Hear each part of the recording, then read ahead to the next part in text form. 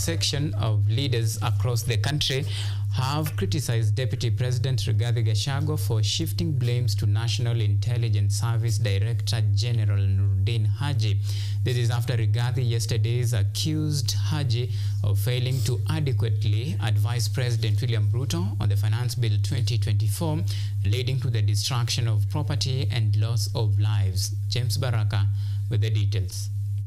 Deputy President Rigathi Gachagua has received sharp criticism and condemnation from a section of leaders across the country following his accusation towards the National Intelligence Service NIS, specifically the Director General Noordin Haji, for what he termed as endangering the president and hindering effective governance.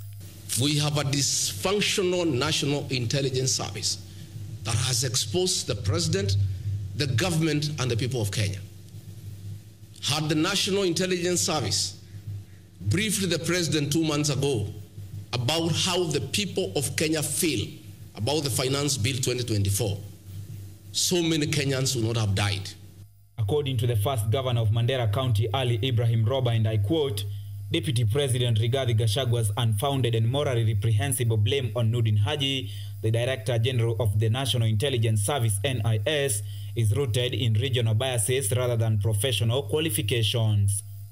While calling on leaders to rise above regional biases and respect the critical role of NIS leadership, Ali added that blaming Haji is a diversion from government accountability and that such scapegoating is evil as it shifts focus from real issues. Former Mombasa Governor Hassan Ali Joho also claimed that it is time for the government to restore confidence in its citizens and not apportioning blame for failures that should be collectively owned by them. This comes just after Gachagua yesterday alleged Haji of attempting to shift the blame of the nationwide witness protest on him together with the former president Uhuru Kenyatta.